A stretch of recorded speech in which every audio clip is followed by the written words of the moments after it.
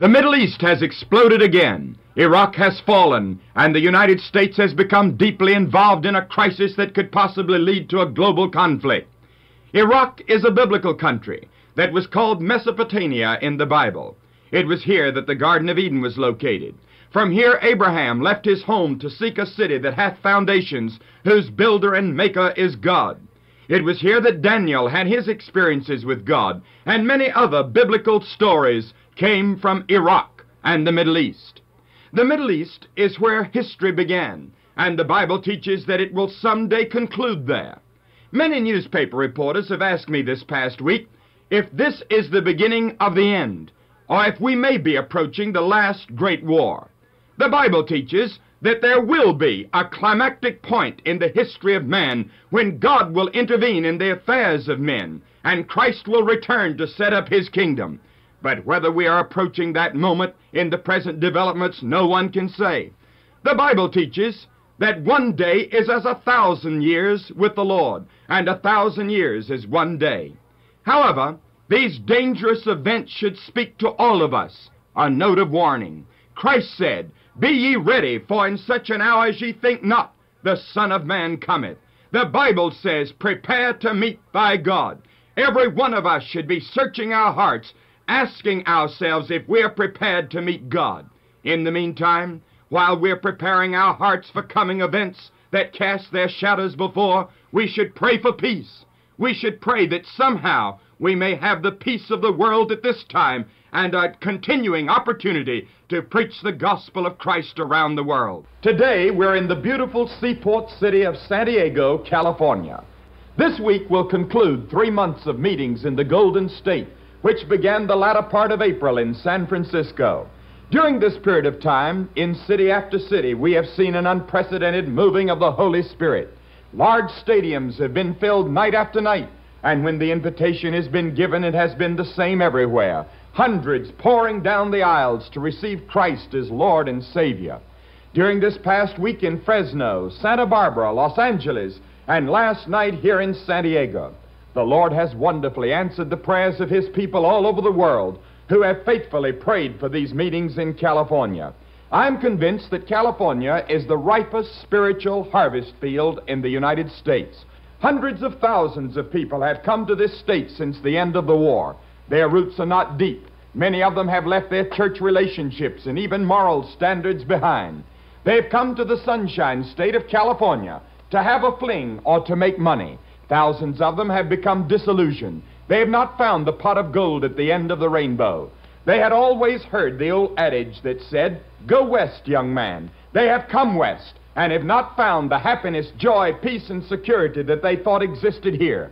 They have found out that the best circumstances and the finest environment cannot bring peace of mind and happiness to the human soul. Thus, the crowds have come to hear the gospel of Christ, which has been good news to thousands of disillusioned, confused, and disappointed people. As they have come night after night to the foot of the cross, acknowledging their sin and turning to Christ, I have sensed something new and deep that the Holy Spirit is doing. There has been a work of depth here that can only be attributed to God. It has not been advertising and publicity. It has not been personalities or organization. It has been the moving of the Holy Spirit among a people in spiritual need, in answer to the prayers of many of you that have been praying for the state of California. As we leave the Golden State, at least temporarily, we hope that many of you will continue to pray for this state. We are told that by 1975, there will be over 25 million people in California. The population will be doubled in the next 20 years. Thus, California needs new churches. It needs hundreds of new ministers. California needs the prayers of people all over the world as it becomes the largest state in the American Union. During this ministry in California, I have been emphasizing that the Christian life is not easy, that it is a way of discipline, renunciation, and hardship. There are many verbs and adjectives in the New Testament that describe the Christian life as hard, difficult, and rugged. Such words as fight, wrestle, run, work, suffer, resist, agonize, and mortify describe the Christian life as one of discipline. We are told that the Christian is a soldier who must suffer hardship. The apostle wrote to Timothy and said, Thou therefore endure hardness as a good soldier of Jesus Christ. We are told that the Christian is a boxer who masters his own body and practices self-restraint. The apostle wrote to the Corinthians and said, "And every man that striveth for the mastery is temperate in all things. Now they do it to obtain a corruptible crown, but we an incorruptible." We are told that the Christian is an athlete who must strip for every handicap. Many of us have been told that we should come to Christ, but many of us have never been taught how to live the Christian life. We have been given very little attention to the method, the technique, and the practice of Christian living. The end has been told us, but not the means. However, the Scripture teaches that there is a means, a method, and a way. A Christian is a person in whom Christ dwells. He is a person who has had a personal encounter with the living Christ. He has made a choice to turn from his past way of living to Jesus Christ as Savior, Lord, and Master. Consequently, a change has taken place in his life. Old things have passed away and everything has become new. However, a Christian is more. He is a person who has accepted a challenge of self-denial and cross-bearing. Thus, we have in the Scriptures that a Christian is a person who has trusted Christ as Savior, but who also obeys Him as Lord. We've been told that faith without works is dead. We have certain expressions that seem a paradox at times in the Bible, such as receiving and doing, resting and striving. Thus we find the Christian life begins as an act of receiving Christ, but it must continue as a lifelong attitude of receiving, trusting, and doing. Jesus made it quite clear when He said to His disciples, "If any man will come after me, let him deny himself and take up his cross and follow me." The Bible suggests 4 motives for denying ourselves and taking up our cross and following Christ. First, we are to deny ourselves, take up our cross, and follow Christ because of the debt we owe. It is a mark of good character to meet one's obligations and to pay one's debts. Every person listening to my voice is in debt to Jesus Christ. Almost every freedom we know in America today has its roots in His teachings. The American concept of democracy stems directly or indirectly from the teachings of Christ. Without Him, the world would be plunged into political chaos and cultural darkness. Every woman listening to my voice owes a debt of gratitude to Jesus Christ that she could never repay in 1,000 lifetimes. Where the teachings of Christ have not gone, woman has been considered little more than an animal. Every laboring man that belongs to a labor union has a debt to Jesus Christ. It was through the conversion of men like Lord Shaftesbury and others that the modern labor movement came into being as we know it. Minority groups that enjoy freedom in this and other countries owe a debt of gratitude to Christ because it was through His teachings that the shackles were torn off the slaves. However, there is a sense in which the whole human race owes a debt of gratitude to Christ for another reason. The Bible says, "For Christ hath once suffered for our sins, the just for the unjust, that He might bring us to God, being put to death in the flesh, but quickened by the Spirit.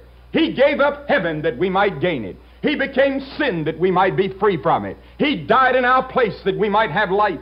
He was afflicted that we might be healed. He became poor that we might be made rich. He bore the cross that we might wear a crown. He was rejected that we might be accepted." Every one of us is deeply indebted to Christ. Many years ago, a pleasure craft was wrecked in a storm on Lake Michigan. A young lifeguard from Northwestern University rescued 17 lives from the turbulent waters. When they took him to his room in a state of complete exhaustion, his only question was, "Did I do my best?" His name was Edward Spencer. Later, he attended one of Dr. R.A. Torrey's meetings here in California. Dr. Torrey asked him to come to the platform amid a loud applause from the audience. The minister asked Spencer if anything in particular stood out in his mind in connection with his saving of those 17 lives. "Only one thing," Spencer replied. "Of the 17 saved, not one ever thanked me." If we have no other motive for serving Christ, gratitude should be sufficient inducement. When I survey the wondrous cross on which the Prince of Glory died, my richest gain I count but loss, and pour contempt on all my pride. Yes, He redeemed us. He purchased our pardon. He reconciled us to God. He made us joint heirs with Him, and daily He showers us with countless blessings and benefits. Love so amazing, so divine, demands our love, our life, and our all.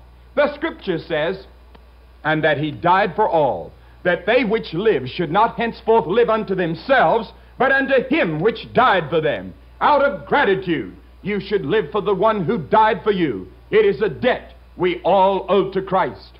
Secondly, we should deny ourselves, take up our cross, and follow him because of the position we hold. The Bible says, as many as received him, to them gave he the privilege to become the sons of God. If you have trusted in Christ for your salvation, you're a member of the aristocracy of heaven. The Bible says, ye are a chosen generation, a peculiar people, a royal priesthood, called out of darkness into his marvelous light.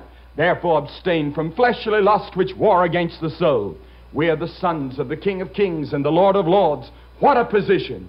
3 years ago, my wife and I had the privilege of being entertained by Queen Elizabeth and the Duke of Edinburgh at their home in Windsor Castle. We had lunch and spent a part of the afternoon. While there, I could not help getting the impression that while royalty may seem glamorous to millions of subjects, yet there are heavy penalties to pay. It seemed that the Queen carried the burdens of the world upon her shoulders. There are certain things that members of the British royal household would like to do, but it is impossible because of the position they hold. In one sense, they're almost prisoners. I'm sure that they often gaze wistfully out at the crowds and long to be nobody. They long for the freedoms that only privacy can give. It is impossible because of the position they hold. As children of divine royalty, we are exhorted to live in accordance with our position. Members of earthly royalty have privileges, but they also have responsibilities. Their lives must measure up to their high position. They cannot go certain places, nor do certain things that commoners do, but the privileges they enjoy far outweigh the restrictions that are placed upon them. As members of the royal family, we are to abstain from fleshly lusts that war against the soul. Dare to be different as a Christian. Conduct yourself in such a manner that people will brand you as a child of God. The world will judge you not by your profession, but by your walk. Yours is a unique position, and your conversation, your manner, and your conduct should be that which becomes heavenly royalty. To live a completely dedicated Christian life is not done out of a mere sense of duty. It is a position of love and affection. Christians are called the bride of Christ. We are his beloved. So our separation from the world is one of love, as the bride to her bridegroom. The bridegroom brooks no rivals. He is jealous of the bride. The world is envious of such a blissful union as Christ with his bride. It seeks to alienate our affections. The devil seeks to seduce us and to entice us to put other things first in our lives.